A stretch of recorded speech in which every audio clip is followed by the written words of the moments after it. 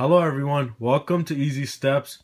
Today I'm going to be showing you how to change your MacBooks or your iMac or any Mac computer, how to change its name. So right now, to check, I'm going to go into my Apple About This Mac and into System Report.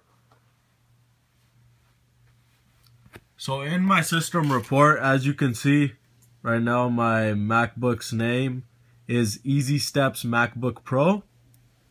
So in order to change this, we're going to close these windows and go into our System Preferences.